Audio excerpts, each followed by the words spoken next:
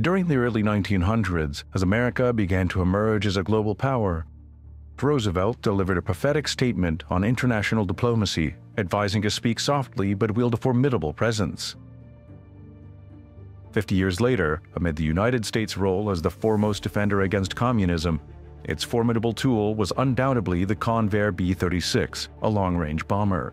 Although this immense aircraft served predominantly throughout the 1950s, its origins can be traced back to before America's entry into the Second World War. The B-36 earned itself the unofficial title of Peacemaker.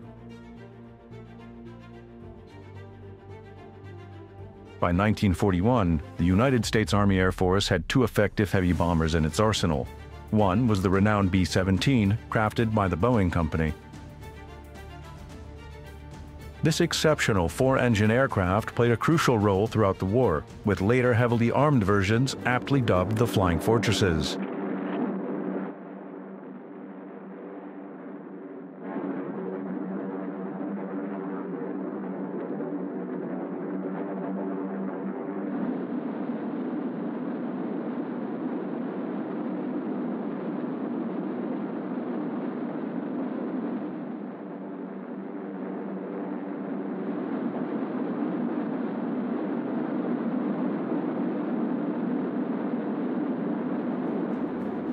A slightly later addition to the fleet was the consolidated B-24 Liberator. Featuring an advanced tricycle undercarriage allowing for swifter landings, the Liberator served in all theaters of the war.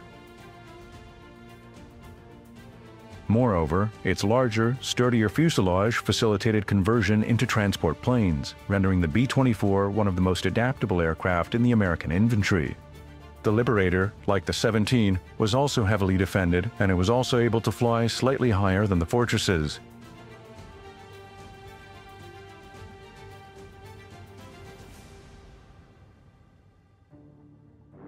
On the way.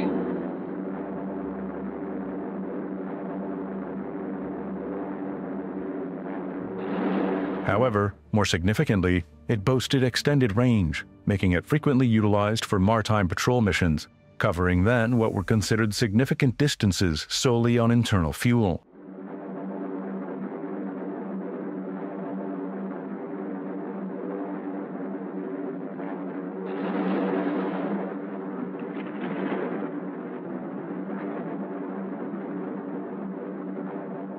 Both the B-17 and the B-24 could only complete the journey from America to Europe one way. In 1941, the Army Air Force had also commissioned another bomber, envisioned to surpass its predecessors in altitude and distance capabilities. Another creation by Boeing, the B-29 Stratofortress stood out as the most formidable bomber deployed throughout the entire conflict. Despite several hundred being ordered, not a single prototype had taken to the skies.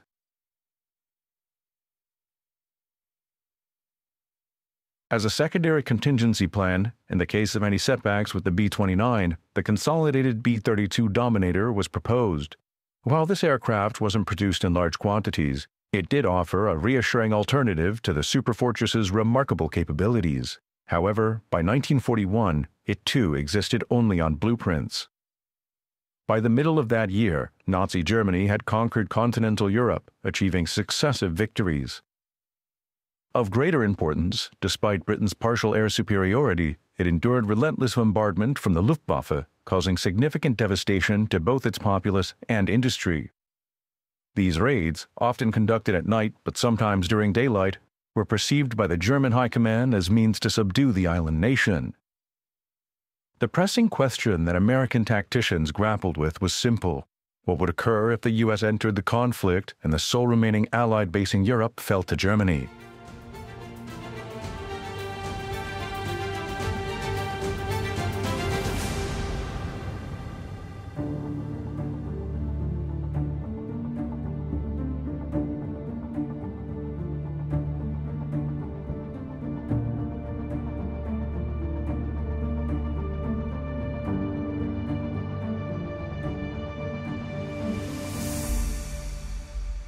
One option American strategists explored was the development of an aircraft with such extraordinary range that it could take off from bases on the American East Coast, crossed the entire expanse of the Atlantic to deliver its payload. XB-19 was ordered in September 1936. Upon completion, this aircraft boasted a wingspan of 212 feet, surpassing the XB-15 in size. The endeavor required 500 men, 9,000 drawings, 2 million men. Proved to be a costly endeavor. Nevertheless, the XB-19 represented a significant milestone in aviation standards, not just in terms of size, but also in innovation. It was the inaugural aircraft to feature retractable tricycle undercarriage and was designed to incorporate power-operated guns and a turret. If it had entered production, it would have boasted a range exceeding 7,000 miles. The insights gleaned from the XB-15 and XB-19 projects, coupled with the recognition of deficited designs from Northrop and Consolidated. The Northrop design was notably unconventional. The premise behind it was that eliminating the drag effect of the fuselage and tailplane could significantly enhance range. Thus, Northrop embarked on designing an aircraft essentially compromising only a wing, a flying wing. Consequently, on October 25, 1941, an order was placed for 2 XB-35 experimental bombers. The Consolidated design was more conventional than its competitor in shape, but certainly not in size. Featuring an expansive wing area of just under 5,000 square feet, the B-36 necessitated no fewer than 6 engines positioned at the rear of the wing to propel its colossal 163-foot fuselage through the air. On November 25, 1941, an order was sanctioned for 2 aircraft, with the expectation that the first would be developed by mid-1944 at a fixed fee of approximately $800,000 each.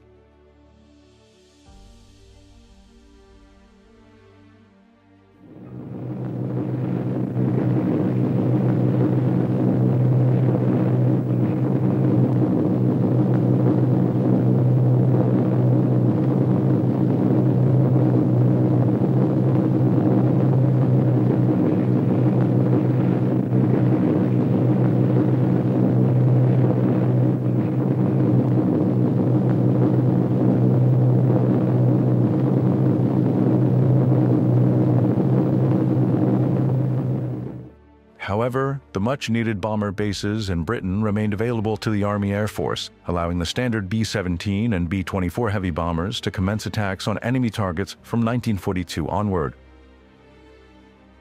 Deployed in abundance, the Fortresses and Liberators exacted a devastating toll on the enemy. The demands of a Pacific theater, particularly after the seizure of the Mariana Islands in mid-1944, were capably met by Boeing's B-29, which provided the Air Force with the means to strike deep into Japan's heartland. Yet, it was a specific B-29 armed with a particular bomb that ultimately brought the Second World War to a close, marking the culmination of much military aircraft development. 2 notable exceptions to this narrative were the experimental long-range bombers, ordered only 2 weeks before American involvement in the conflict but never afforded sufficient priority until the war's conclusion, alongside the necessity to deploy a new weapon unforeseen in the wildest dreams of tacticians 4 years earlier.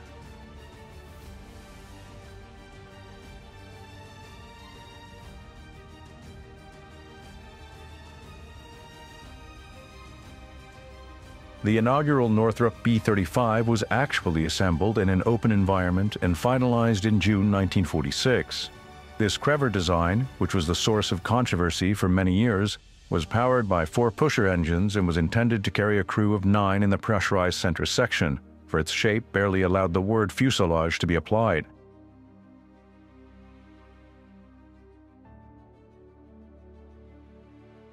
Despite its innovative design, which featured flaperons on the end of each wing instead of a conventional tailplane, the radical new shape of the flying wing was never able to completely overcome stability issues. Nevertheless, the flying wing stands as one of the most ingenious aviation concepts in history. The first XB-36 was rolled out of the experimental hangar just 6 days after Japan surrendered. However, it wasn't until August 1946, nearly 5 years after it was ordered, that the Peacemaker was ready for flight.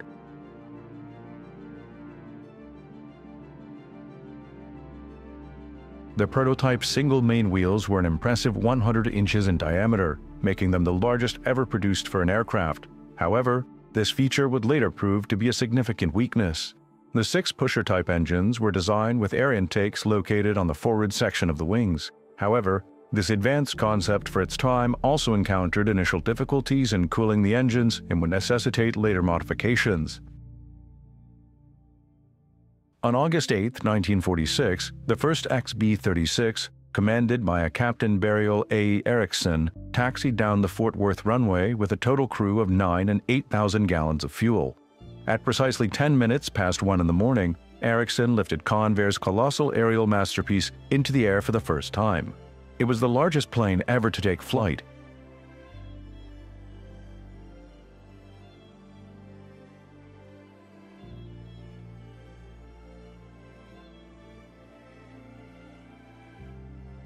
The flight lasted no more than 37 minutes, during which the undercarriage remained in the wheels-down position as a safety precaution.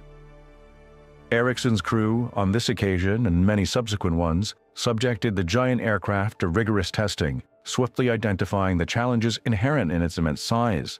One of the most significant challenges was the vibration generated by the immense engines spaced out across the wide expanse of the wing. Cooling, particularly at high altitudes, presented another issue. It was evident that the numerous areas would require substantial attention.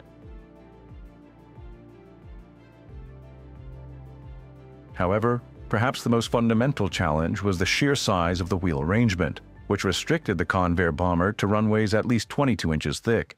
Given that only 3 such runways existed anywhere in America, it was clear that a solution needed to be found swiftly.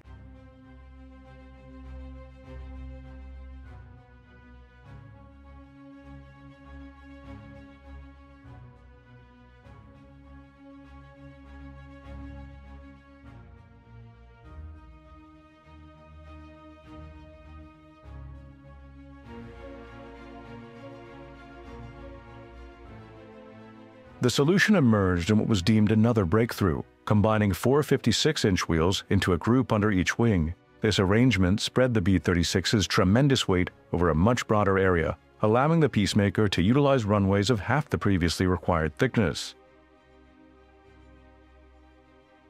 Early in the B-36's development, Convair recognized the potential of leveraging its enormous wings and tailplane for the transport version of the Peacemaker's commercial counterpart, the XC-99, which conducted its maiden flight in November 1947. Still, larger again than its bomber counterpart, the 99 was assembled at Convair's San Diego operation, but with wings and other common parts shipped across the nation from Fort Worth.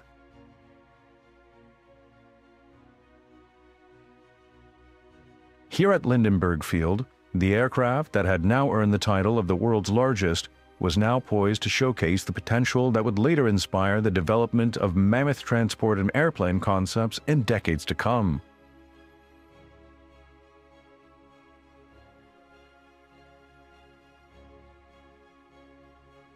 The XC-99 garnered significant attention from Pan Am, which seriously contemplated a civilian version for the West Coast to Hawaii route. The airline even secured options on 3 such aircraft. However, the anticipated post-war airline boom failed to materialize for many years. The XC-99 never entered civilian service. The sole example produced remained in active duty with the Air Force until 1957, proving particularly invaluable during the Korean War, where it expedited essential payloads across the nation.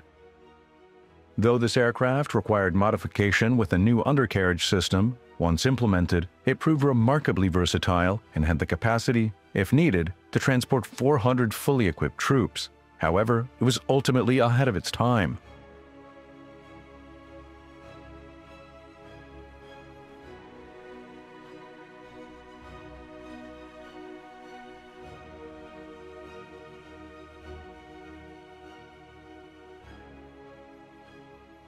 Despite the XC-99's intriguing potential, Convair's primary focus remained on the extra-long-range bomber concept. Throughout the late 1940s, Convair continued to refine and develop the B-36, underscoring its unparalleled ability to strike virtually any target worldwide and return to base in America.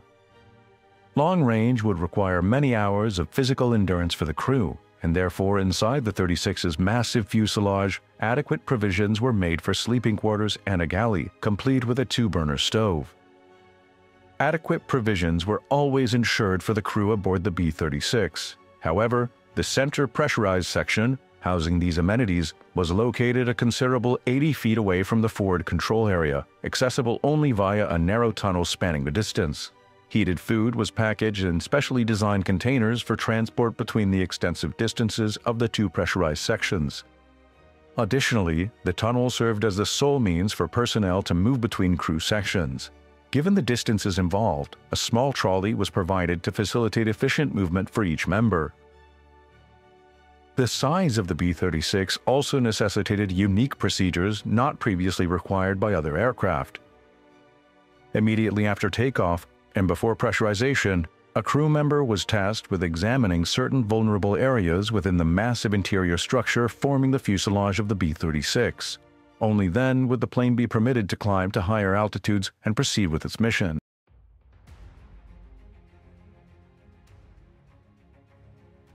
Numerous other challenges stemming from the sheer size of the B-36 also surfaced. There was a pressing question regarding how to service each of the massive aircraft, which was so large that special outdoor hangars had to be constructed to provide access to only the essential parts. Despite successful resolutions to the problem of engine vibration and cooling, there were undoubtedly serious concerns about the viability of the B-36 compared to other alternatives.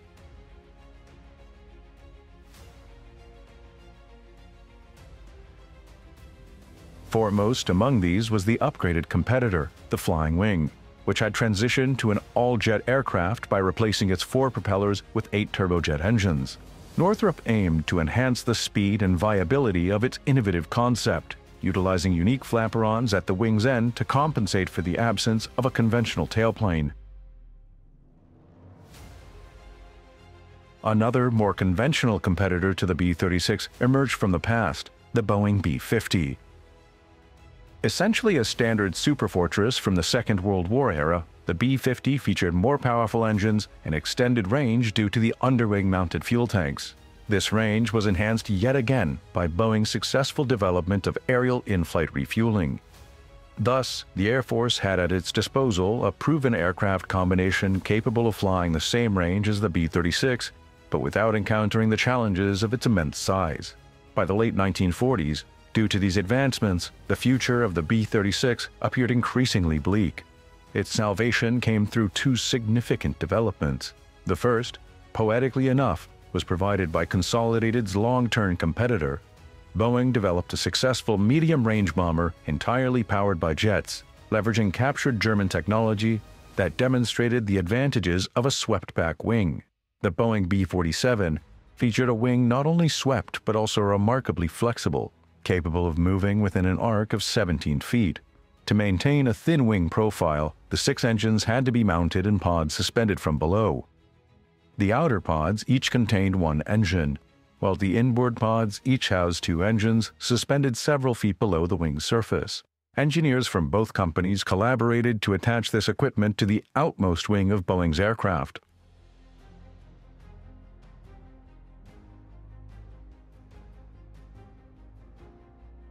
With 6 turning and 4 burning, the B-36 finally began to transition into the jet age. The other event, which was sure to secure the future of the 36, took place on June 24, 1948, when the Soviets closed the gate on Berlin, signaling in one step the beginning of the Cold War. The escalating concerns about communism culminated in an event that jolted the West out of its post-war complacency. NATO forces suddenly found themselves facing a formidable adversary, and the need for an intercontinental bomber swiftly transitioned from hypothetical to urgent reality. At this juncture, no aircraft in the world possessed the long-range capabilities of a Convair giant. Rather than canceling orders, demand for the Peacemaker actually increased. As apprehension persisted, the significance of America's Strategic Air Command, responsible for long-range bombing, grew substantially. It was ultimately placed under the direct command of General Curtis LeMay. LeMay boasted an impeccable record from World War II, beginning with his early involvement in European bombardment with the Army Air Force and continuing through his command of Pacific operations in the B-29 bombardment of Japan. Regarded as one of America's great wartime strategists, he also oversaw the Berlin airlift. Given his extensive experience, LeMay was deemed the most qualified individual to elevate the Strategic Air Command, including its rapidly expanding fleet of B-36s, to the highest level of readiness. Under LeMay's unwavering leadership of SAC, the American public found reassurance in the knowledge that although they no longer held a monopoly on atomic weaponry, they possessed arguably the most formidable platform for delivery, the B-36. Such was the military's concern for safeguarding its intercontinental bomber that security measures were heightened to a wartime level. Personnel in SAC-controlled rooms were required to carry firearms despite being hundreds of miles within American borders. The protection of America's formidable asset necessitated even mechanics servicing the engines to carry firearms while at work.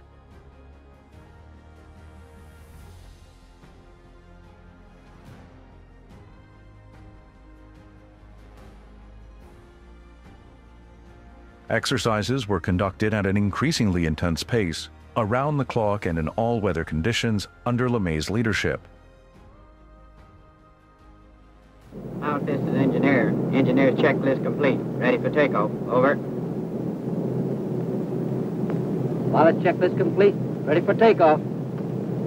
Roger, give me 100% on the jets. Roger. Jets coming up.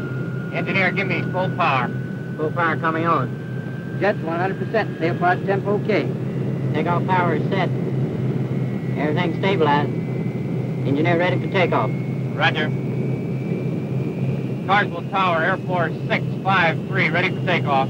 Air Force 653, Carswell Tower, roger, clear to roll. Roger, 653, rolling. Here we go.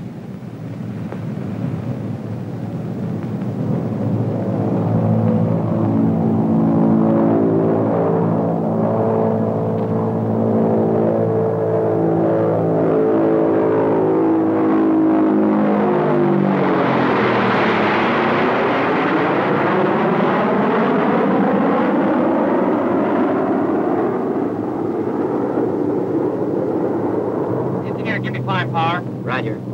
Climb power coming on. Give me 96% on the jets. Roger, 96% on the jets. Often flying individually rather than in formation, SAC's Peacemakers practiced bombing raids over vast distances with minimal notice. The B-36s utilized the K-1 bombing navigation system for precision accuracy. This sophisticated system comprised 365 vacuum tubes, enabling the B-36 to conduct bombing runs at high speeds regardless of weather conditions.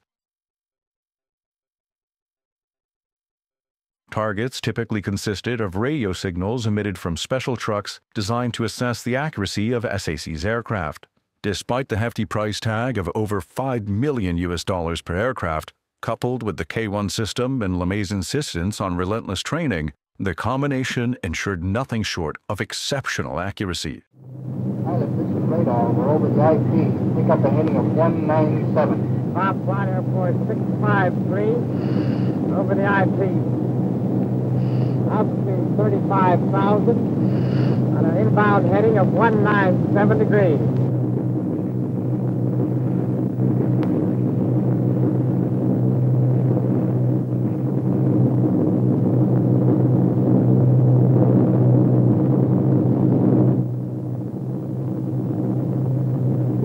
Flight Air Force 653, 30 seconds to go. The bomb's away. 15 seconds to go, bomb flight. Phone switch coming on.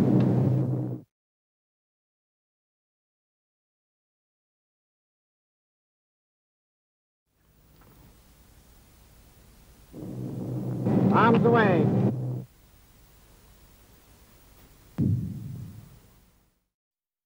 Despite the remarkable potential of the Convair giant, critics often raised concerns about its large size, which could potentially make it a prime target for enemy fighters.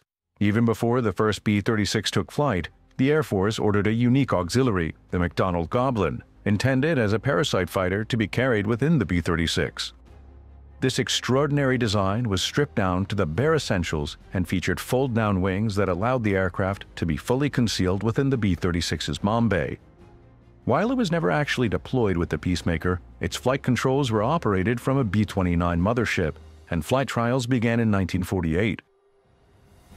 In August, with test pilot Ed Scorch secured in the cockpit, the Goblin was launched by a trapeze mechanism from the B-29, and the pilot successfully flew what must be considered one of America's most remarkable fighters. However, upon attempting to reconnect the Goblin's hook to the trapeze, turbulence caused the little fighter to lift, and the mother's plane mechanism broke the canopy, wrenching the oxygen mask away from the pilot. But Scorch was just able to regain control and crash land this tiny fighter.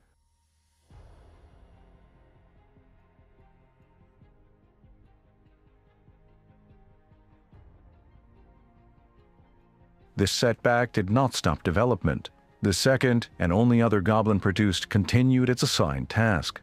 Eventually, on October 14, 1948, a successful hookup was achieved, and the Goblin was pulled up into the B-29's belly.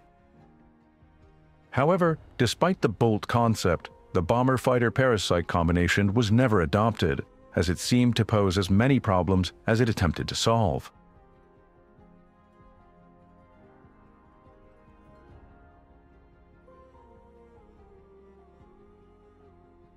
Nevertheless, a later parasite project involving the B-36 was the Phycon concept. This program commenced in 1952 and entailed mating a Republic F-84 directly underneath a modified Peacemaker. Unlike the previous concept, there was no intention of fully enclosing the F-84 within the mothercraft.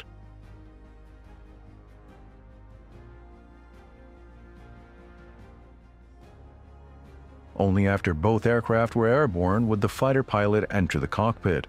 Together, with the highly trained boom operator positioned in the mother plane, they would undertake the delicate task of lowering the fighter using a large hydraulically operated boom to a point below the bomber where the fighter could be safely released.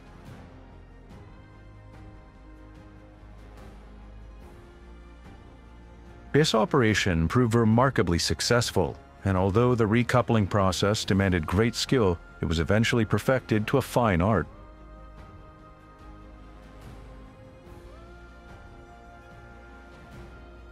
The combination of these aircraft provided many potentials, especially as the pilot was able to come and go from the fighter when it was in the docked position. In reality, the Phycon mission was primarily intended to enhance the reconnaissance capabilities of the B-36. The F-84, whether in its straight or swept-wing configuration, was an incredibly versatile aircraft. While SAC utilized it as its own fighter aircraft, there's no denying its potential as an effective fighter bomber, as demonstrated during the Korean War.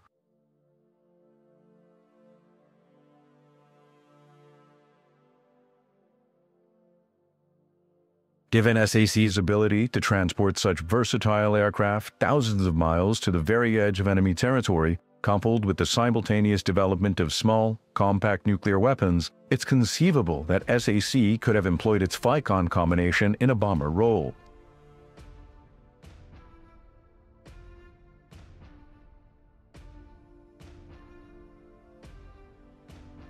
By the mid-1950s, the B-36 was fully developed and deployed at various SAC bases across the nation. By the early 1950s, SAC's Peacemakers had reached the pinnacle of their development, with early engine and vibration issues resolved. With the support of jet power and modifications such as the new quick-action bomb bay door, the B-36 personified the ultimate intercontinental atomic bomber of the era.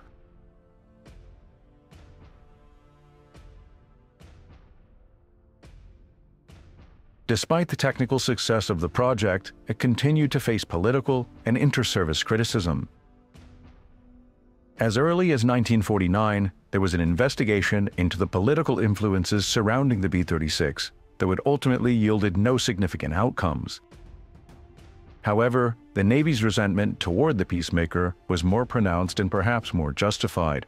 The cancellation of its promised 65,000-ton supercarrier, which was intended to deliver atomic attacks on potential Soviet industrial centers, was partly attributed to the Air Force's insistence that the B-36 represented a more flexible deterrent strategy rather than the eggs-in-one-basket philosophy of a carrier. Equally significant was the SAC's assertion that it could operate just as effectively from the edge of enemy territory under conditions that would be unattainable for naval aviation.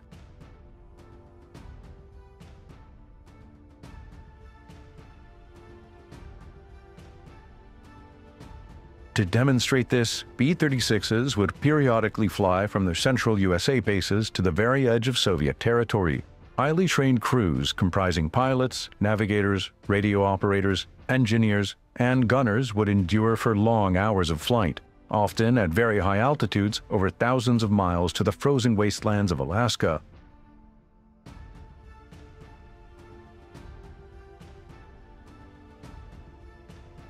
These men understood that once in the Arctic region, should their aircraft fail and crash land, as some did, there would be minimal chance of survival in the sub-zero and uninhabited wilderness. Against these prospects, the roar of the Peacemaker's 6-piston and 4-jet engines must have sounded far more a blessing than a curse.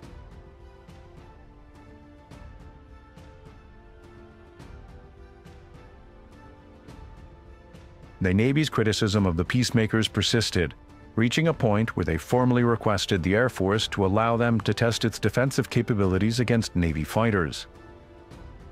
Outwardly, the B-36 appeared to have minimal defensive armament. However, hidden beneath sliding panels, it concealed 6 remotely controlled turrets, each equipped with 2 20mm cannons. These turrets could be raised hydraulically as needed. When used in conjunction with the forward-nose turret and radar-controlled rear turret, the B-36 boasted a total of 16 cannons, covering every approach within a range of over half a mile. This made the Peacemaker the most heavily defended aircraft in aviation history.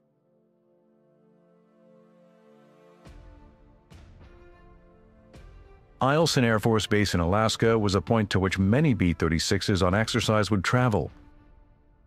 Here, Peacemaker captains would land their massive aircraft, uncertain of the prevailing weather conditions as they made their approach. For some, the landing functioned much the same as their departure point thousands of miles away. However, for others following closely behind, visibility could be near zero, pushing the pilot's skill and determination to the limit.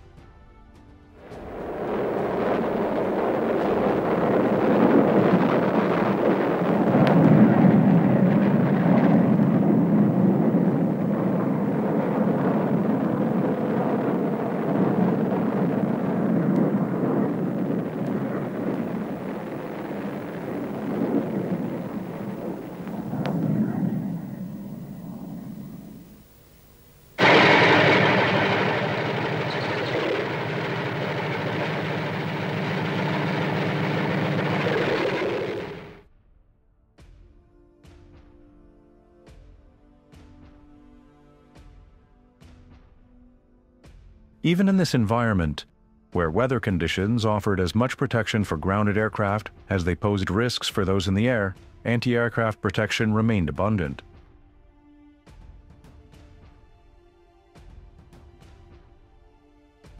Under this protection, ground crew would immediately begin servicing the landed aircraft. For these men, the journey from aircraft to heated bus was not a short one, and they had to adapt the hostile environment as best they could. With efficiency, the aircraft would be refueled by crews working on the icy wing surfaces, mindful of the potentially fatal consequences of a fall.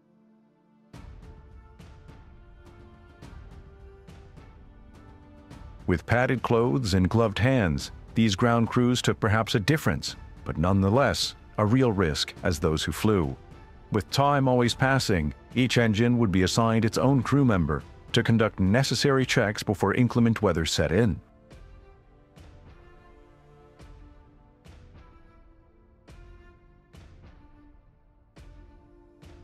The extreme cold of the region meant that if aircraft had been idle for more than a brief period, the engines would require additional heating, primarily through the large air intakes, to prevent them from freezing solid.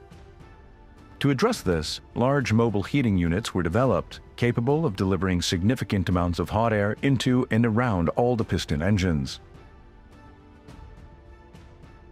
The crew compartment also received similar treatment, not only to ensure habitability, but also because instrumentation and onboard equipment would not function effectively in such frigid conditions.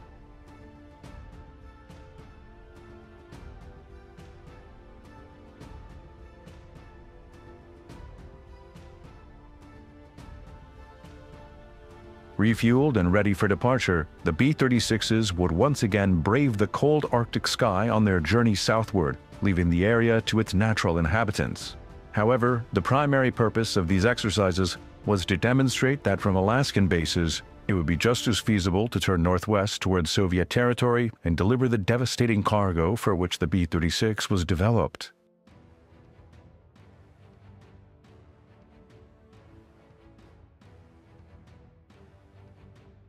Another type of cargo was also identified. Convair, which designed the 36, won the contract for the Air Force's first supersonic bomber, the B-58 Hustler, which was the culmination of Convair's long involvement with the Delta design.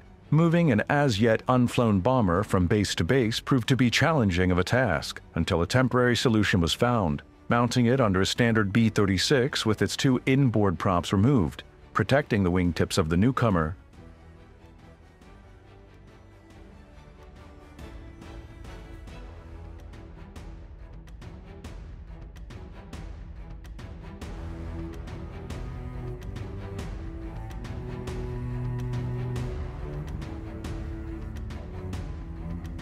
This image perhaps symbolizes, above all else, the contrast between two generations of aircraft. In less than a decade, the pursuit of a faster bomber aircraft had radically altered their shape and size, to the extent that tomorrow's medium bomber could fit snugly beneath yesterday's heavy bomber.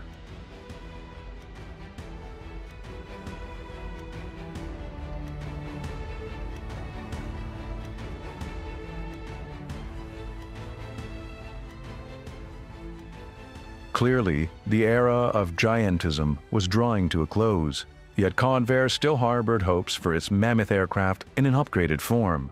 In response to the Air Force's requirement for an all-jet heavy bomber, the company developed the YB-60.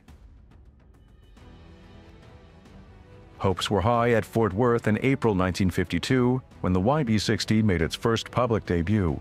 Continuation of the production line would secure the jobs of thousands of staff and subcontractors,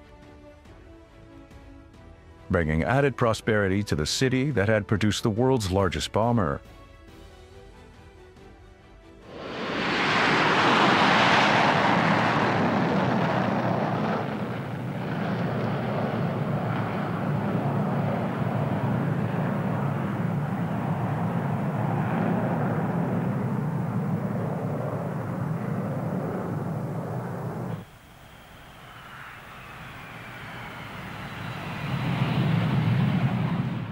The YB-60 was virtually a B-36, with fully new swept wings and a tailplane. With no defensive armament other than the rear turret, the entire rear crew and quarters were omitted from the YB-60. Enhanced power and reduced weight propelled the YB-60 to a top speed of just over 500 miles per hour. Its production was achieved rapidly, as 70% of its components were standard to the B-36. The Air Force ordered 2 such examples to test the concept, but only actually flew one.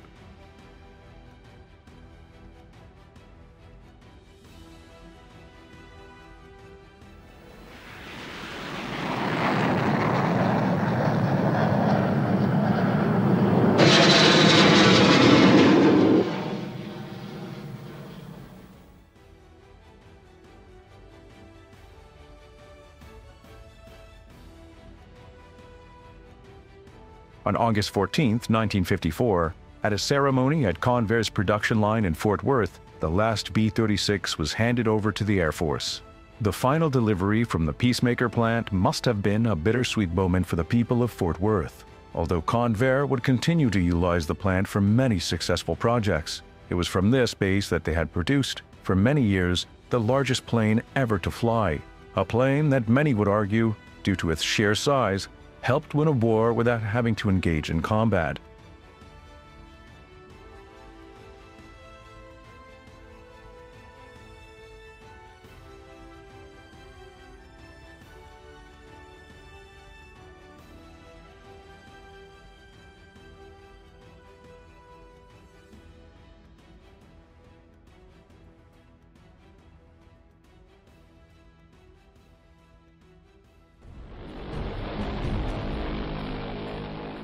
This is the consolidated B-36 intercontinental bomber, sometimes referred to as the Peacemaker or the Big Stick. It was the largest conventional warplane ever built. It had tremendous range and a great payload. with its 6 piston engines turning, and later 4 more jets burning, the B-36 for many years projected America's military might.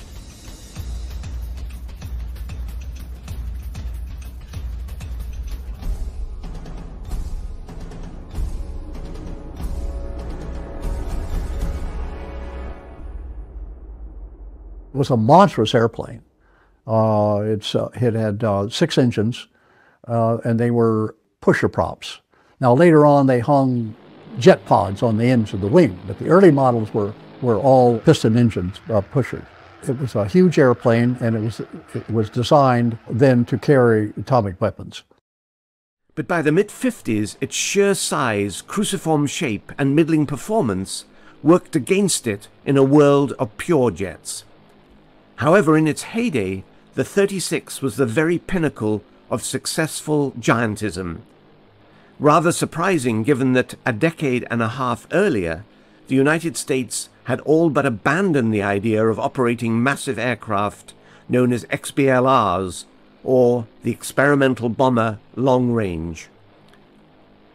The first attempt, the XBLR-1, resulted in the Boeing XB-15.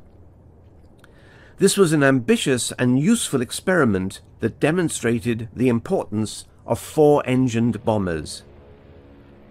The XB-15 carried a crew of 10. However, its 150-foot wingspan proved too large for practical use.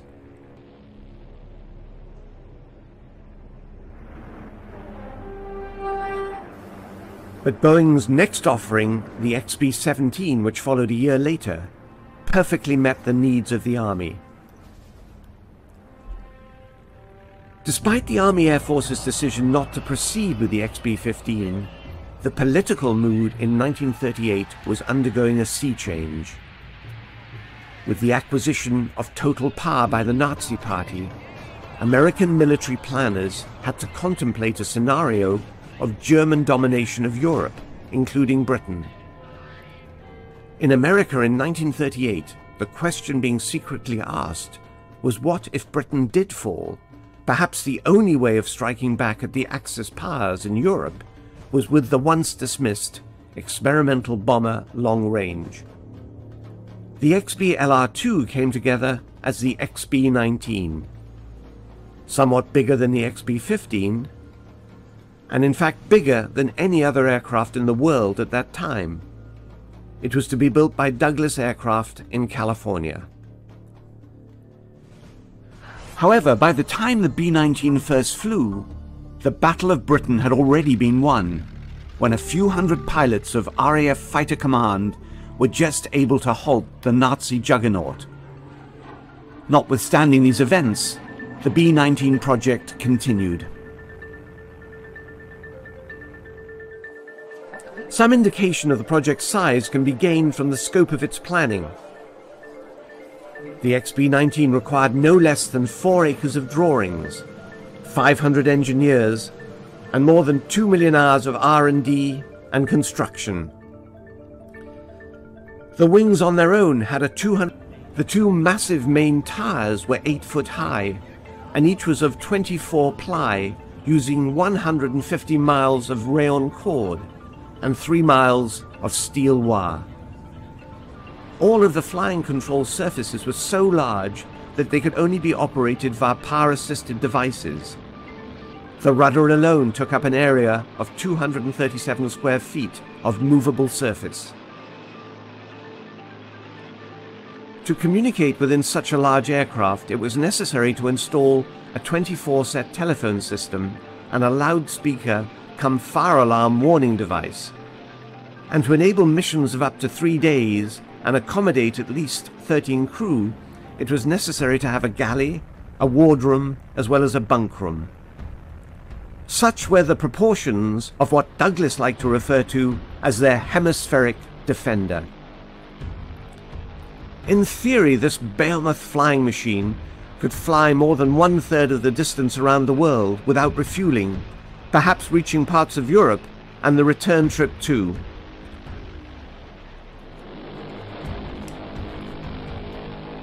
On June 27, 1941, the B-19 made its first flight from Douglas Aircraft in Santa Monica to March Air Force Base.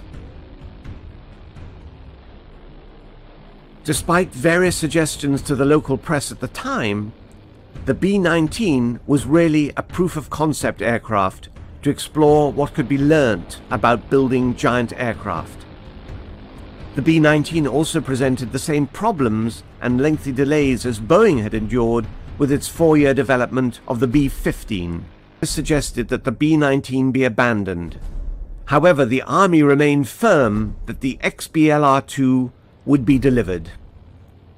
In fact, the Douglas Company's view may have been quite sound, as the war had necessitated that the 2 prototype long-range bombers be ordered 6 months before the B-19 ever flew. The Northrop B-35 and its competitor, the enormous consolidated B-36, would use whatever data could be migrated from Douglas. In fact, the B-35's design was a totally different concept, relying upon advanced flying wing aerodynamics to gain maximum range, an idea that was far ahead of its time. Nevertheless, it was the consolidated XB-36 which the Air Force adopted. It was a symbol of pure 1940s giantism, and likely would have benefited from some of the ideas incorporated in the B-19. However, it was a virtual flying gas tank, carrying with it all the fuel it needed for a there-and-back European mission. The Second World War had come and gone before Consolidated's giant reached production, and as Britain did not fall to Germany, the 36's absence had no impact on the conflict, although its presence became critical in the Cold War that followed. It was during this potentially cataclysmic test that America's Peacemaker really came of age. The newly formed Strategic Air Command under General Curtis LeMay would regularly fly to far distant territories just to demonstrate its enormous reach. It was all a very effective show of force, although by the mid-50s, one that was starting to be questioned. The airplane flew like a glider. It was easy to fly. Anybody could have flown it with 5 hours of stick time. It was a beautiful airplane. It's good that they never had to fly military missions, even with the 4 jet engines which were placed on later. The success of an earlier Strategic Air Command gamble with the B-47 Stratojet medium bomber demonstrated the need for a faster swept-wing, all-jet-power heavy bomber. Yet Consolidated felt they could still provide a ready answer. The B-60 arrived after a standard 36 fuselage was married to swept wings and tail surfaces. It was propelled by 8 turbojet engines. The concept would have been economical, but advances in in-flight refueling made it no longer necessary for massive fuel loads to be carried. The age of giantism was coming to an end. Strategic Air Command wanted a smaller, faster and more sophisticated heavy bomber, and Boeing's B-52 Stratofortress fitted the bill. And in terms of years of service for dollars spent, the B-52 was able to adapt and evolve in a way Convair's Big Stick never could. Still, credit where it's due. The B-36 was for a number of years America's sole intercontinental bomber and served as an effective deterrent, appropriately earning the type its other nickname, the Peacemaker.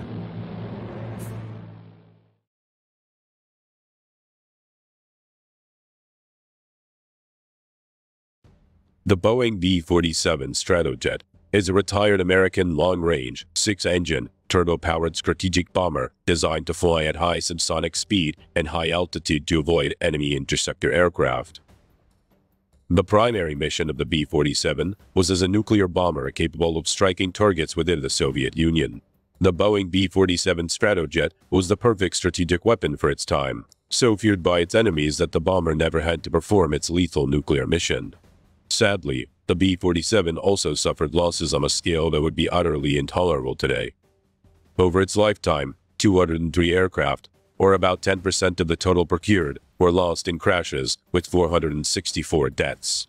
The B-47 arose from an informal 1943 requirement for a jet-powered reconnaissance bomber, drawn up by the United States Army Air Forces, or USAF, to prompt manufacturers to start research into jet bombers. Boeing was among several companies to respond to this request. One of its designs, the Model 424, was basically a scaled-down version of the piston-engined B-29 Stratofortress, equipped with 4 jet engines. In 1944, this initial concept evolved into a formal request for proposal to design a new bomber with a maximum speed of 550 miles an hour and a cruise speed of 450 miles an hour, a range of 3,500 miles, and a service ceiling of 45,000 feet. In December of 1944, North American Aviation, Convair, Boeing, and the Glenn Martin Company submitted proposals for the new long-range jet bomber. Wind tunnel testing had shown that the drag from the engine installation of the Model 424 was too high, so Boeing's entry was a revised design, the Model 432, with 4 engines buried in the forward fuselage. The USAF awarded study contracts to all 4 companies, requiring that the North American and Convair concentrate on 4 engine designs to become the B-45 and the XB-46. While Boeing and Martin were to build 6-engined aircraft, the B-47 and the XB-48. The power plant was to be General Electric's new TG-180 turbojet engine. In May 1945, the von Kaumann mission of the Army Air Forces inspected the secret German aeronautics laboratory near Braunschweig. Von Kaumann's team included the Chief of Technical Staff at Boeing, George S. Schreier. He had heard about the controversial swept-wing theory of R.T. Jones at Langley, but seeing German models of swept-wing aircraft and extensive supersonic wind tunnel data, the concept was decisively confirmed. He wired his home office, stopped the bomber design, and changed the wing design. Analysis by Boeing engineer Vic Gansa suggested an optimum swept-back angle of about 35 degrees. Boeing's aeronautical engineers modified the Model 432 with swept wings and a tail to produce the Model 448, which was presented to the USAF in September 1945. It retained the 4 TG-180 jet engines in its forward fuselage, with 2 more TG-180s in the rear fuselage. The flush-mounted air intakes for the rear engines were inadequate, while the USAF considered the engine installation within the fuselage to be a fire hazard. The engines were moved to streamlined pylon-mounted pods under the wings, leading to the next iteration, the Model 450, which featured 2 TG-180s in a twin pod mounted on a pylon about a third of the way outboard on each wing, plus another engine at each wingtip. The Army Air Force liked this new configuration, so Boeing's engines refined it, moving the outer engines further inboard about 3/4 of the wingspan. The fin wings provided no space for tricycle main gear to retract, so it would have needed a considerable bulge in the fuselage after the bomb bay for lateral stability. The only way to get a bomb bay long enough for an A-bomb was to use a so-called bicycle landing gear. The 2 main gear assemblies, arranged in a tandem configuration, and outrigger struts filled to the inboard engine pods. As the landing gear arrangement made rotation impossible, it was designed so that the aircraft rested on the ground at the proper angle for takeoff. Pleased with the refined Model 450 design, in April 1946, the USAF ordered 2 prototypes to be designated XB-47. Assembly began in June 1947. The first XB-47 was rolled out on September 12, 1947. According to the aviation authors, Bill Gunston and Peter Gilchrist, Boeing subjected the first prototype to one of the most comprehensive ground test programs ever undertaken. The XB-47 prototype flew its first flight on the 17th of December 1947, with test pilots Robert Robbins and Scott Ulster at the controls. It lasted 27 minutes, flying from Boeing Field in Seattle to Moses Lake Airfield in central Washington state. While not experiencing major problems, The emergency hot wire system was needed to raise the flaps, and the engine fire warning indicators falsely illuminated. Robbins stated that it had good flight characteristics. Robbins had been skeptical about the XB-47, saying that before his first flight, he had prayed, "Oh God, please help me through the next 2 hours." Robbins soon realized that he had an extraordinary aircraft. Chuck Yeager also flew the XB-47, noting it was so aerodynamically clean that he had difficulty landing on the Edwards Lake bed. In February 1949, Russ Schley and Joe Howell broke all coast-to-coast speed records, flying from Moses Lake Air Force Base to Andrews Air Force Base, averaging 607.8 miles per hour. During an early flight test, the canopy came off at high speed, telling pilot Scott Osler. The aircraft was safely landed by the co-pilot. The accident resulted in a canopy redesign and the hiring of pilot Tex Johnston as chief test pilot. The second XB-47, designation 46066 prototype, first flew on the 21st of July 1948 and, following its delivery to the USAF in December of that year, served as a flying testbed until 1954. Its final destination was Chanute AFB, where it was used as a maintenance and familiarization aircraft. The second prototype was equipped with the more powerful General Electric J47GE-3 turbojets. The first prototype was later retrofitted with these engines. Flight testing of the prototypes was careful and methodical, since the design was so new in so many ways. Both XB-47 prototypes were test-flown at Edwards Air Force Base. The first XB-47, designation 46-065, was disassembled and scrapped in 1954, making the second prototype, 46-066, the sole surviving XB-47. In late 2015, the Flight Test Historical Foundation began fundraising to purchase XB-47 for relocation to the Flight Test Museum at Edwards Air Force Base. The purchase was completed in August 2016, and, on September 21st, the aircraft arrived at Edwards Air Force Base for reassembly, restoration, and eventual display at the Flight Test Museum. By mid-1948, the USAF's bomber competition had already been through one iteration, pitting the North American XB-45 against the Convair XB-46. The expectation was that the B-45 production would be terminated if either of the remaining two designs in the competition, the Boeing XB-47 and the Martin XB-48, proved superior. It is sometimes claimed that the final production decision was made as a result of Boeing President Bill Allen inviting USAF General K.B. Wolf, in charge of bomber production, for a ride in the XB-47. A formal contract for 10 aircraft was signed on the 3rd of September 1948. The XB-47, which looked nothing like contemporary bombers, was described by Boeing as a sleek, beautiful outcome that was highly advanced. The 35-degree swept wings were shoulder-mounted, the inboard turbojet engines mounted in the twin pods at about a third of the span, and the outboard engines slightly near the wingtip. This arrangement reduced the bending moment at the wing's roots, saving structural weight. The engine's mass acted as counterflutter weights. Its maximum speed was limited to 787 kilometers an hour to avoid control reversal, where aileron deflections would cause the wings to twist and to produce a roll in the opposite direction to that desired by the pilot.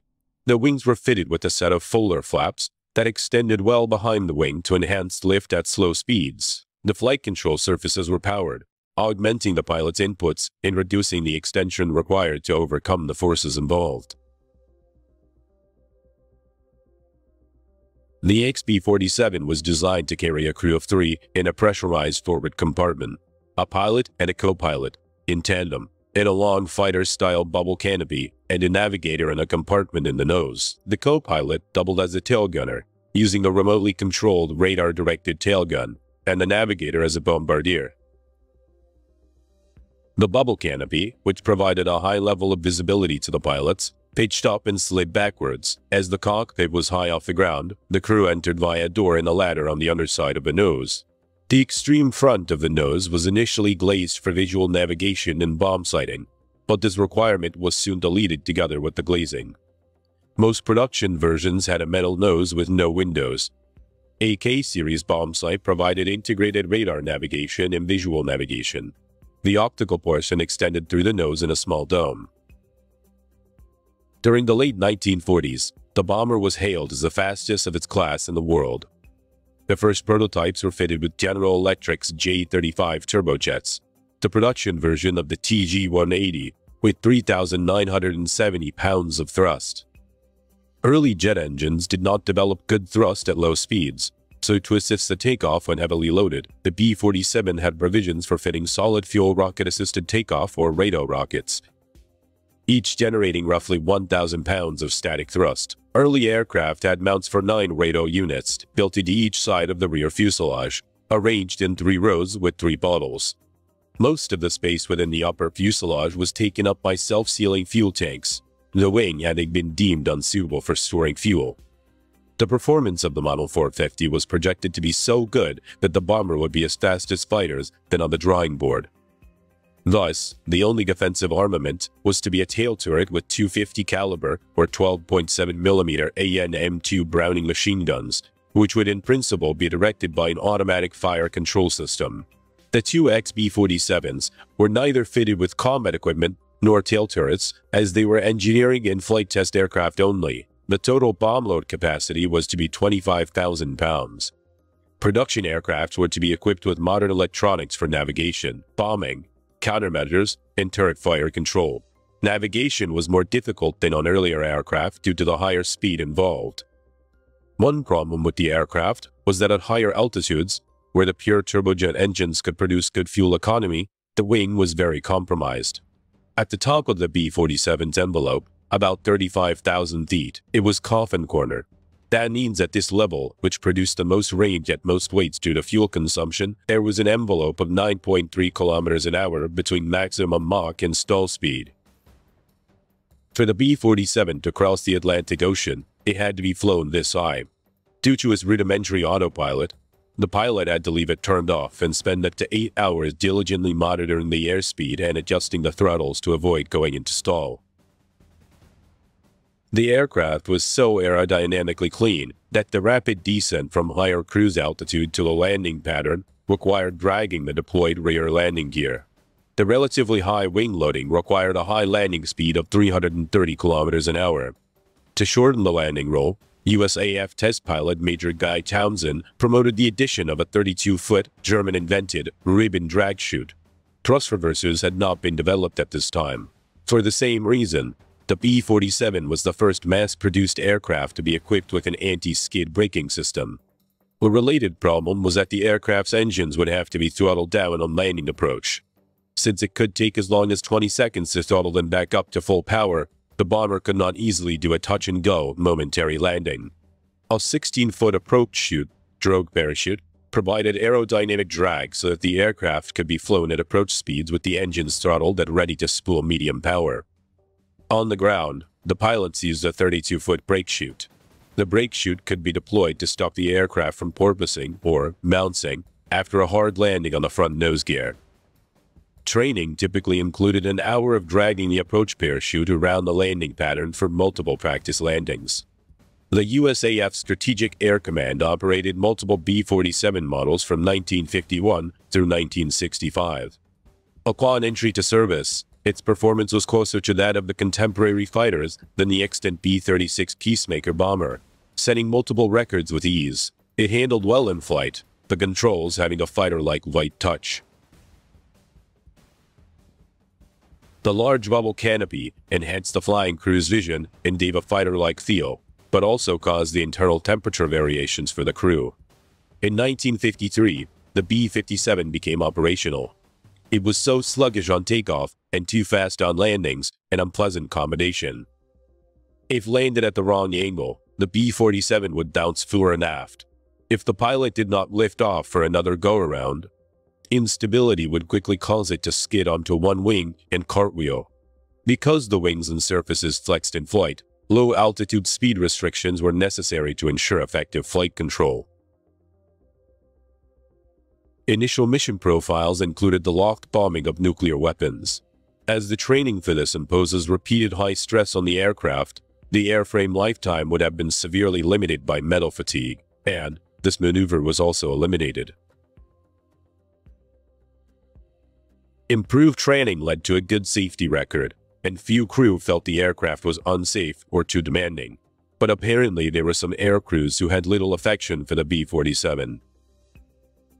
By 1956, the USAF had 28 wings of the B-47 bombers and 5 wings of B-47 reconnaissance aircraft. The B-47 was the first line of America's strategic nuclear deterrent, often operating from forward bases in the UK, Morocco, Spain, Alaska, Greenland, and Guam. B-47s were often set up on the 1/3 alert, with a third of operational aircraft available sitting on handstands or an alert ramp adjacent to the runway, landed with fuel and nuclear weapons, crews on standby, ready to attack the USSR at short notice. Crews were trained to perform minimal interval takeoffs, one bomber following another into the air at intervals of as little as 15 seconds to launch as fast as possible. MITO could be hazardous, as the bombers left wingtip vortices and general turbulence behind them. The first-generation turbojet engines, fitted with water injection systems, also created dense black smoke. The B-47 was the backbone of SAC until 1959, when the B-52 began to assume nuclear alert duties and the number of B-47 bomber wings started to be reduced.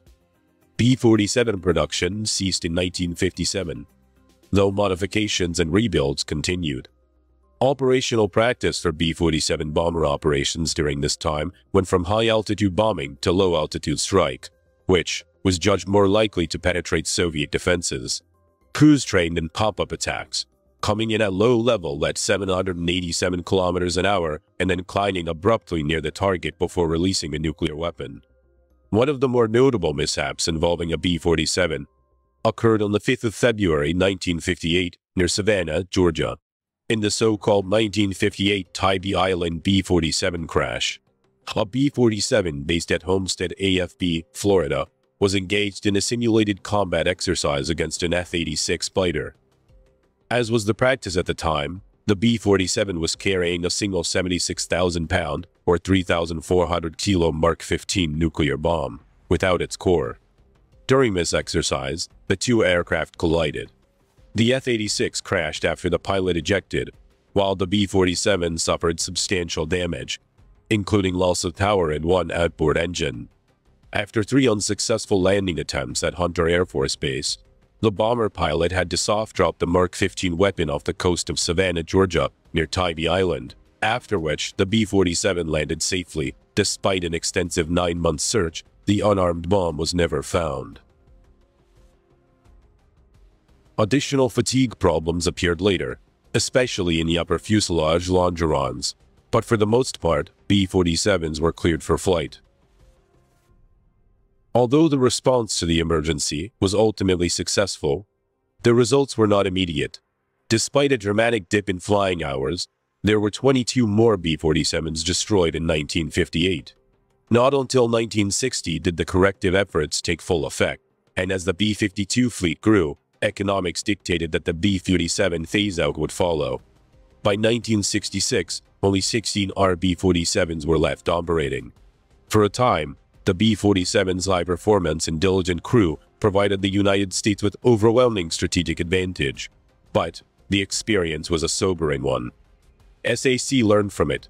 It vastly improved training and flying safety procedures, and the B-52 quickly became the Air Force's principal nuclear bomber. The final recorded flight of a B-47 was on the 17th of June 1986, when a B-47E was restored to flight-worthy condition for a one-time ferry flight. This aircraft was flown from Naval Air Force Weapons Station, China Lake, California, to Castle Air Force Base, California, for static display at the Castle Air Museum, where it patiently resides.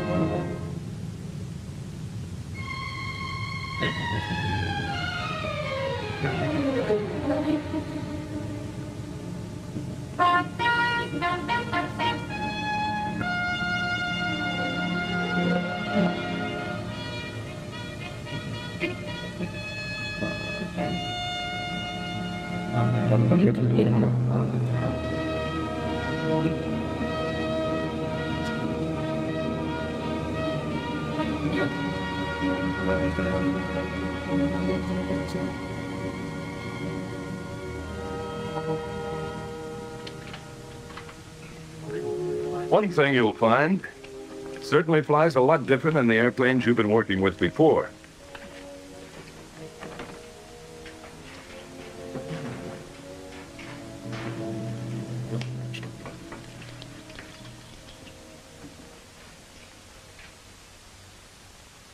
When you get in the front seat, even with an instructor pilot in the rear, you must have full knowledge of the aircraft, its systems, emergency procedures, its capabilities, and limitations. It can pay off with your life sometime. How fast does the B-47 really go? What's the scoop on altitude? Does the swept-back wing really stall out easier? What's the range? Wait a minute, fellas. To fly the B-47 safely, you must learn it thoroughly. Believe me, you can't learn it overnight. So absorb all the training you can get. Absorb it thoroughly. Just sit down, fellas. I don't want to scare you. There's nothing mysterious about the B-47. It's a good plane, a safe plane, provided you know what you're doing at all times. It has some new features you're probably not familiar with. Features that will present you with some new problems. To let you meet the B-47 and get you familiar with some of these differences, well, let's go back a little in time. As you all know, in the evolution of weapons, instruments of offense and defense are continuously competing for superiority. You build a tank, then you develop an anti-tank gun. You build a bomber for offense, then a better fighter for defense. If it happens to be a jet fighter, then the logical next move is to produce a jet bomber, but quick. Well, that was about the situation in June, I think it was. June of 1943. The Nazis were putting jet fighters into combat. So our need for a jet bomber was clear. An aircraft to be built around an engine. It would have to have speed. More speed than was ever thought possible for a bomber before. It needed altitude. The higher, the better. It had to have range. That was a sore spot, too. For the first time in any set of requirements, ease of maintenance was a priority consideration.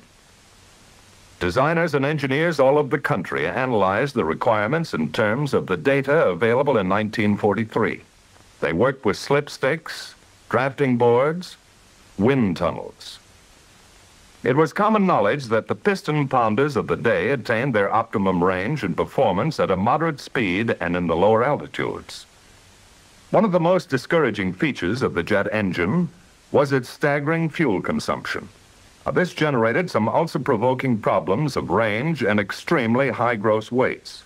It was known that a jet engine would deliver its best performance near its maximum speed and at very high altitudes. It would also use less fuel operating under these conditions. In the first model, 4 jet engines were mounted on a thin version of a conventional straight wing. But a straight wing just didn't have enough speed advantage. To find a high-speed wing, the wind tunnel did a free beer business with all kinds of problems.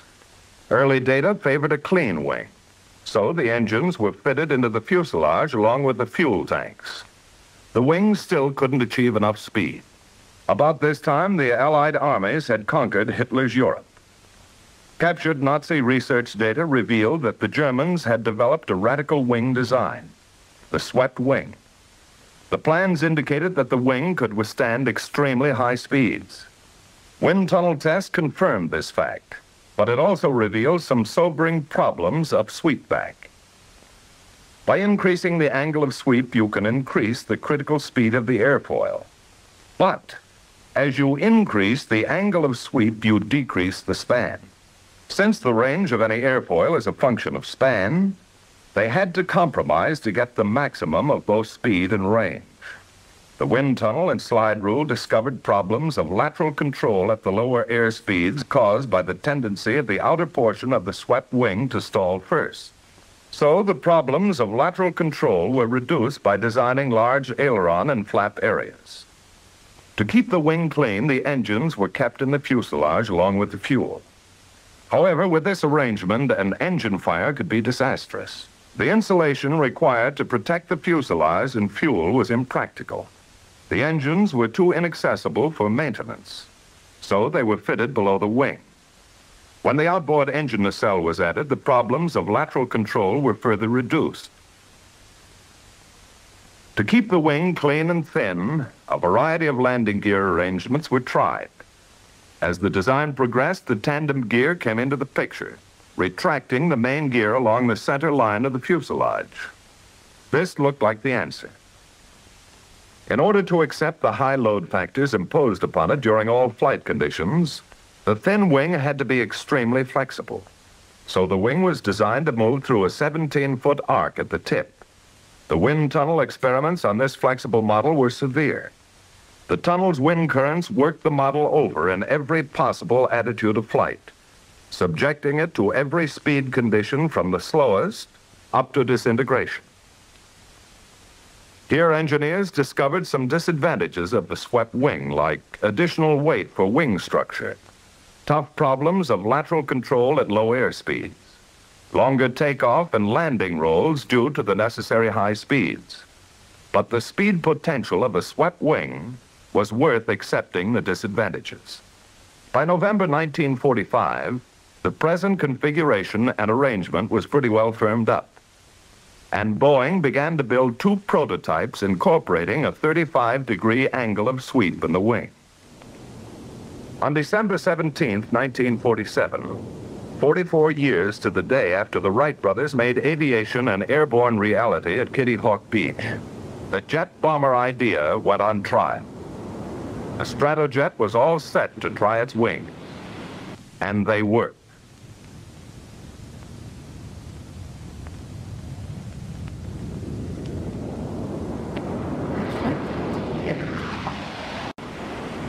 A bomber designed to have a margin of performance over all other aircraft. An offensive flying machine designed to aggravate the interception problem of fighters and frustrate every possible defense for years to come. It didn't take long to realize that we had the offensive weapon we ordered, that the Air Force had become landlord of the fastest bomber in the world.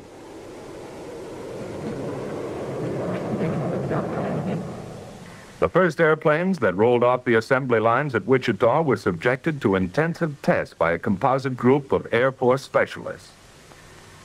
They learned the airplane the hard way during extensive, sometimes merciless operational suitability tests. A lot of plain old hard work to learn if it was a safe airplane, how to maintain it, what supplies, facilities, and personnel were needed. The test program paid off in a big way for the Air Force. sizable dividends in knowledge and experience. For instance, they learn some very important facts about landing. Don't land the front gear first.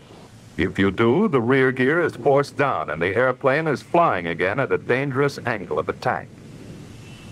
Under normal conditions, don't pull the drag chute in the air, because it will decelerate the plane into a stall condition and may prove dangerous if the plane is too high. The chute can correct for many things in a landing, such as drifting in a crosswind, bounce on landing, or too fast an approach. However, it should not be used as a pilot error corrective measure. With their test, the men of the project were able to discover many of the shortcomings and limitations of the B-47 early, so that the manufacturer could correct for them and minimize the modifications necessary on the mass production model. Here's a bird that will perform successfully if you, the people who will make the decisions at the controls, will only spend the effort to learn and adapt to a new set of flying problems and characteristics. That's your mission. When you've completed that mission, you'll be B-47 crew members yourselves. You know, the B-47 is a pretty outstanding airplane on the ground, too. It's covered with maintenance access panels to help the men behind the flying crews to do their jobs in less time than previous bombers required. Packing that handy drag chute is no problem either. It's almost as easy as putting dirty clothes in a barracks bag. Your B-47 needs an amazing volume of fuel for a long-range operation. In a jet airplane, fuel is a critical item. Every phase of your mission plan, range, endurance, as well as takeoffs and landings, gives fuel quantity a high priority. So your cockpit fuel gauges read in pounds and not in gallons. This lets you know at a glance the weight of the fuel available in your tanks, and what's more important, the amount of power you have to complete your mission. Now that you're here to become B-47 crew members, it won't be long until you find out for yourselves that operating a B-47 is an elaborate and serious enterprise. So you plan seriously for every detail of the mission. Just keep in mind that with the high speed and limited fuel, your mission plan for this aircraft has to be right the first time. Now, actually, a B-47 mission plan is less complicated, but a lot more critical than mission plans for the aircraft you have been flying. Anyone who has flown the airplane on a few missions will tell you that you can get the complete advantages out of every feature of the B-47 if you will plan every phase of its operation. In the air, you know you're going to be your own flight engineer. Even so, planning your missions in a B-47 is really simpler than with previous bombers. You don't have the old string of problems like cowl flaps, mixture controls, manifold pressure, and so forth. But you do have some new problems to consider with the airplane. And you'll have the solution right with you, as standard an item as your oxygen mask and crash helmet. If you're serious with your mission plan, it's like a guarantee in writing that you'll be getting the maximum performance out of the airplane. There's only one altitude for the best range. Since it's based largely on gross weight, your mission plan figures the fuel you're going to use for taxi and takeoff, and during climb to altitude. In order to maintain your optimum altitude at all times, you allow for the rapid decrease in gross weight by use of a climbing flight plan. But with a serious approach to your mission planning, you can pretty accurately estimate all the variables and get the maximum performance from every feature of the airplane. To guarantee that you'll be around to collect some of those fogies you're building up, don't be in too big a hurry when you get out to the airplane. It's never a bad idea to start things off discussing the status of the airplane with the crew chief. He won't be around if you need him upstairs. Flying this brute makes large demands on all the plane driving experience you've ever logged. So don't slough off anything on that exterior inspection.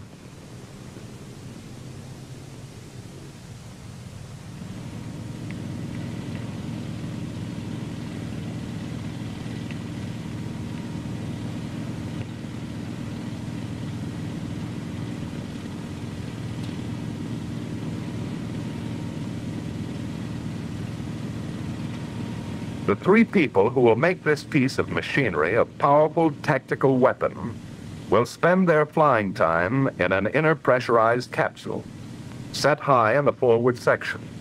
The cockpit checklist is designed to save time and fuel on the ground, because every minute the engine runs on the ground cuts a big chunk off your flying range. To complete the cockpit check requires interphone conversation between the three crew members and the man on the ground. Let's have an interphone check. Co-pilot ready. Navigator all set. Crew ready. Ready to check surface control. Boost off. Right aileron up. Left aileron down. When you're flying at high speeds, the air exerts an extremely heavy force on all the control surfaces. In this airplane, you have the option of greatly reducing the effort involved by cutting in the hydraulic power control system, the boost, to all the control surfaces. The newness of the airplane, with its new pattern of flying characteristics, required a new kind of control surface, the flaperon. They're practically identical to the flaps in every way, but their function is unique. They're available to minimize and perhaps eliminate a potentially serious problem of maneuvering the B-47. The basic problem is simply this. On a swept wing, the center of lift tends always to shift outboard. At low air speeds, in a stall for example, the still air on the top surface of the wing moves toward the wing tips and literally piles up. With the surface power control on, the flaperon, once extended, will rotate upward when the aileron on its side goes up over 5 degrees. The flaperon actually spills the still air before it can pile up and create a serious lateral control problem at low air speeds. You don't have to allow any time for engine warm-up. Once these jets are fired up, they're ready to fly.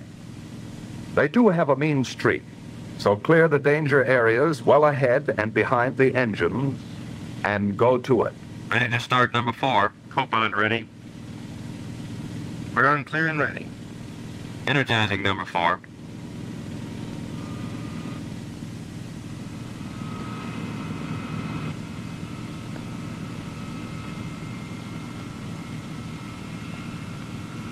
%. Start on 4.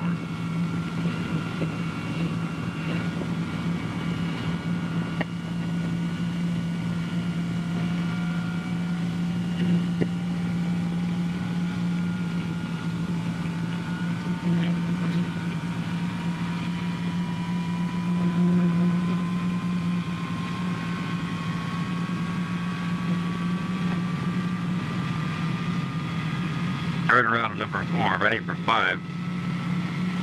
Don't be in too big a hurry to get them all going. There's no easier way to wash out a jet engine than poor starting technique.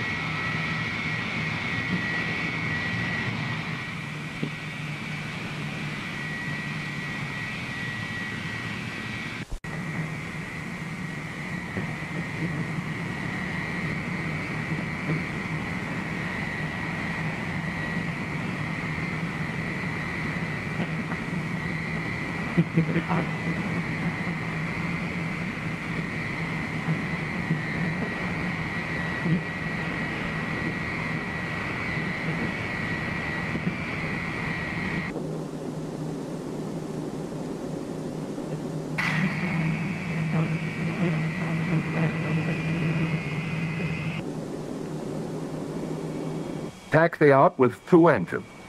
The minimum thrust to start a ground roll and still hold down fuel consumption. The problem of directional control while taxiing this airplane is different too. Neither differential braking nor differential engine thrust will steer a tandem gear. So the forward gear is steerable hydraulically with the rudder pedal. The ratio of steering rotation is selected by the pilot. 120 degree swing for towing, 120 degrees for taxiing, and 12 degrees for takeoff and landing.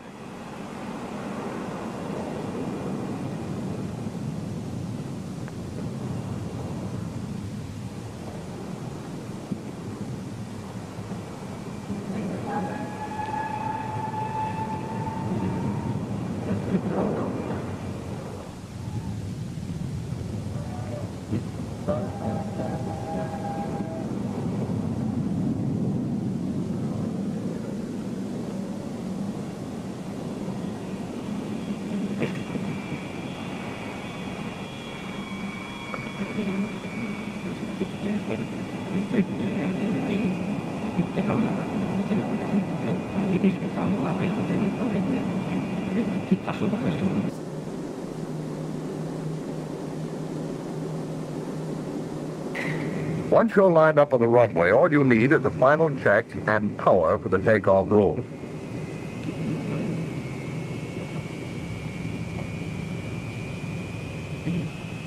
The takeoff attitude of the plane is fixed.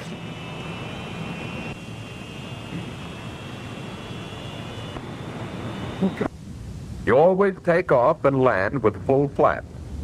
At a crosswind, you'll use some aileron to keep from lifting. The flap rods will be in there pitching too. You can't pull it off. When it's good and ready, the plane will fly off by itself.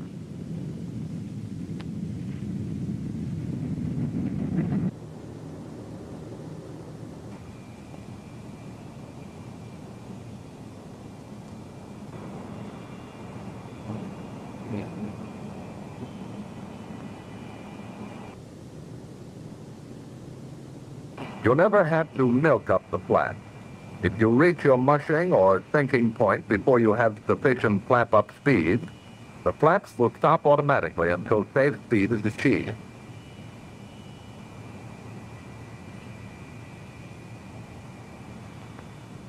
Because of the inefficiency of jet engines at low air speeds, the plane requires a considerably longer ground roll.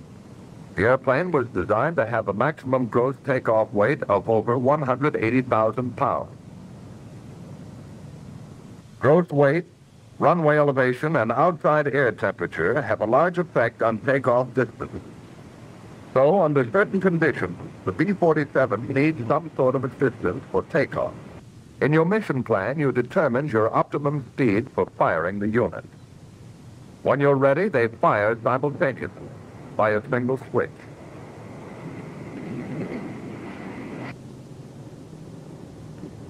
Fire out.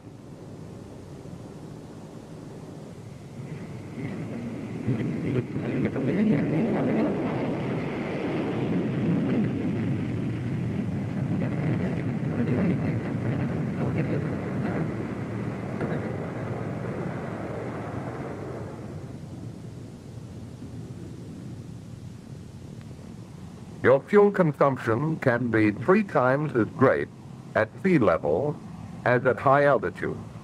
Since the only way to lean out is to go up, climb to optimum cruise altitude as quickly as possible.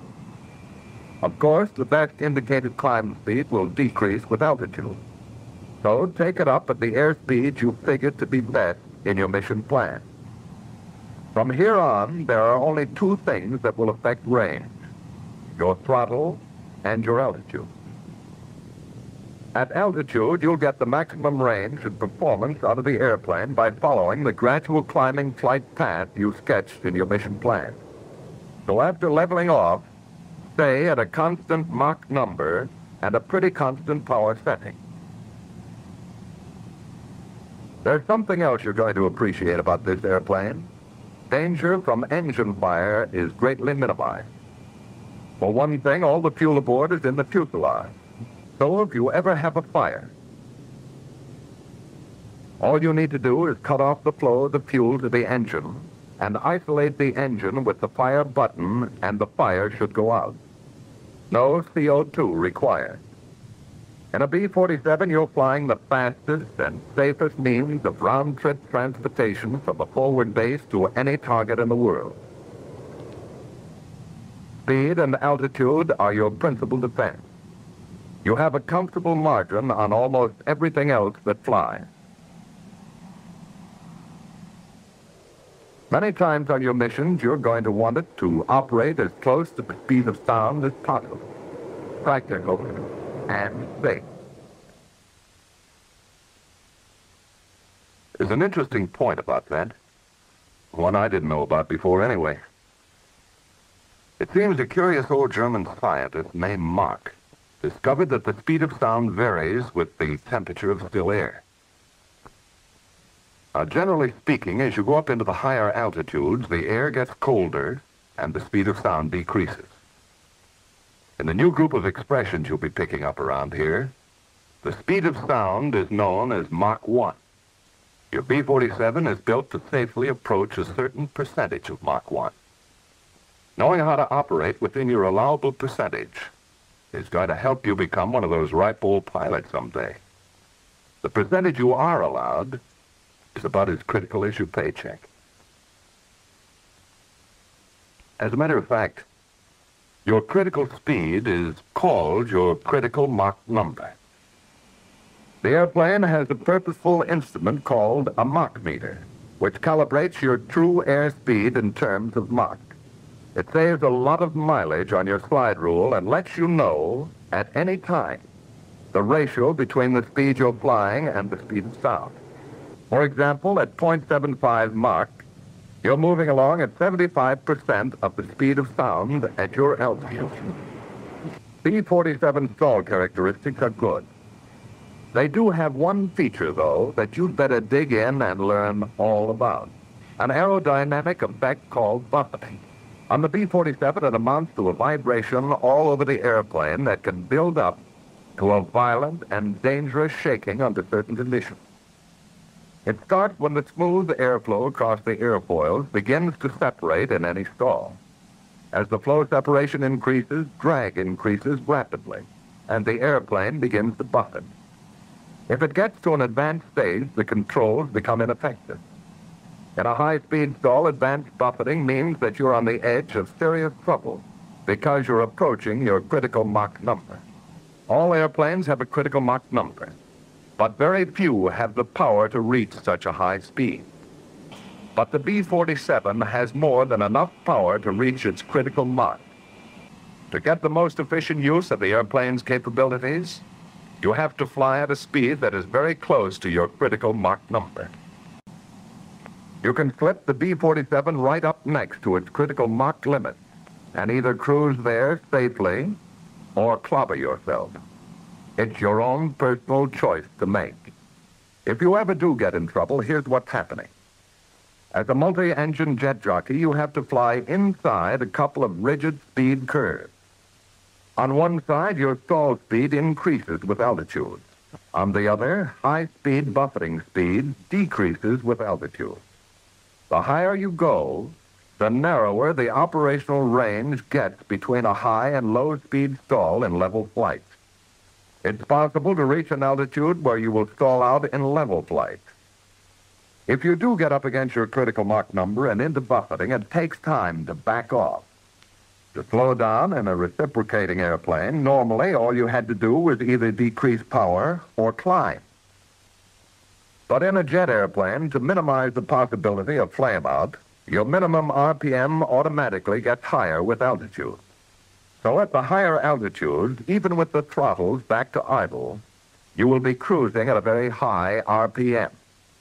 To climb would only put you farther into the corner.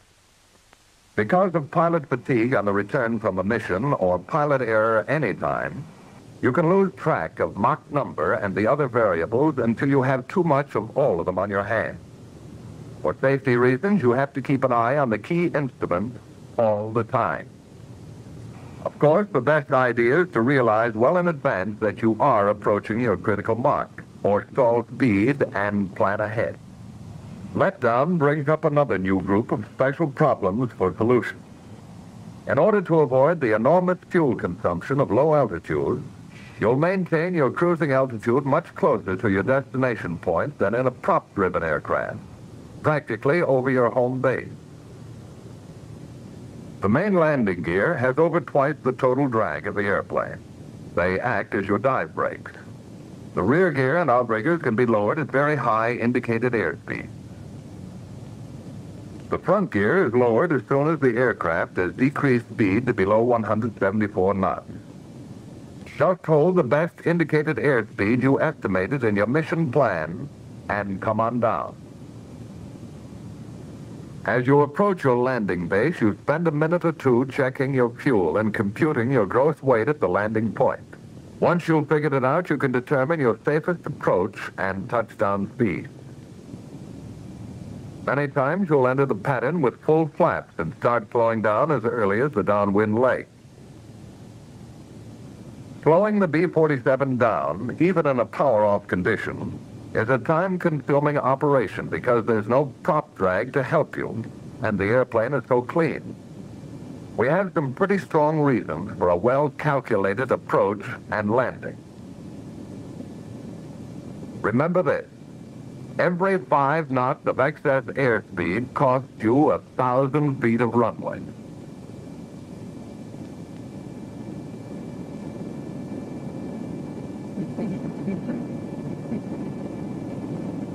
Once you're committed to a landing, don't hold the airplane off. For the best landings, you let the 2 main gears touch simultaneously. But it's still a good, safe landing if the rear gear touches first and the forward unit settles easily on the runway. In a crosswind during both takeoff and landing rolls, you can hold the wings level with the aileron.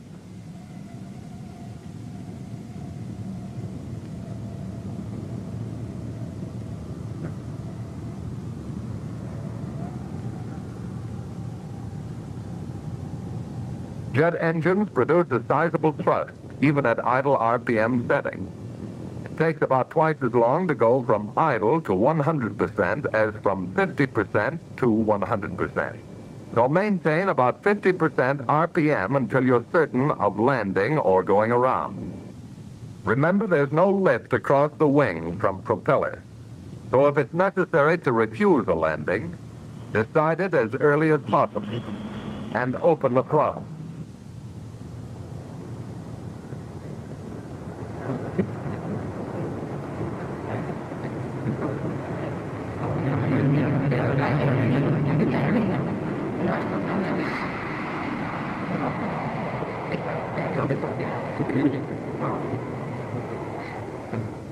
Since approach speeds are very close to actual touchdown speed, fly well ahead of the airplane, all the time. The jet engine flow reaction time doesn't allow you the privilege of last-minute decisions. Plan ahead. Remember, if your decision to go around is too late, you'll have to allow the plane to touch the runway after you apply full throttle.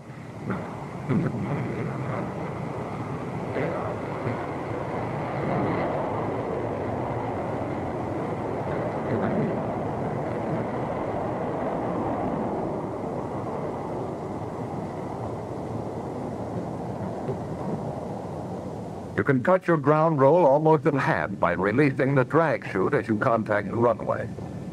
It's made a lot of good landings and safe landings out of potentially bad or dangerous ones. Remember, the chute can correct many errors like bounce, deviation in a crosswind, or a landing that's too fast.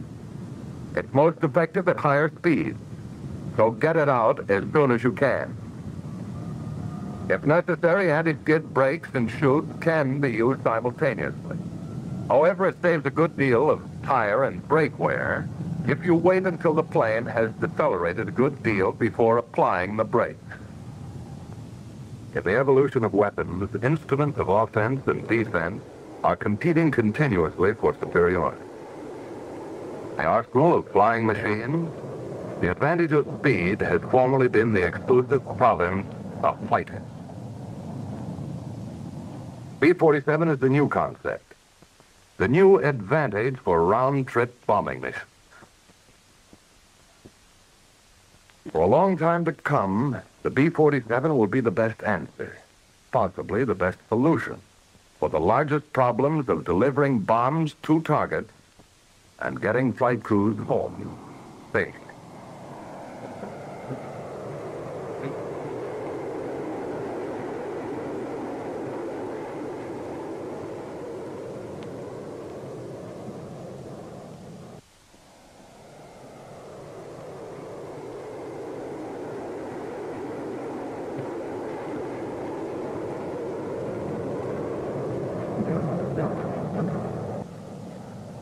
In the B-47, your greatest asset is speed. If you'll have enough of it at your fingertips to make interception by present-day fighters extremely difficult. The B-47 has a way of flying all its own. It takes a little time and a lot of hard work to master it. But if you honestly like to fly, it's worth it. It's really the best.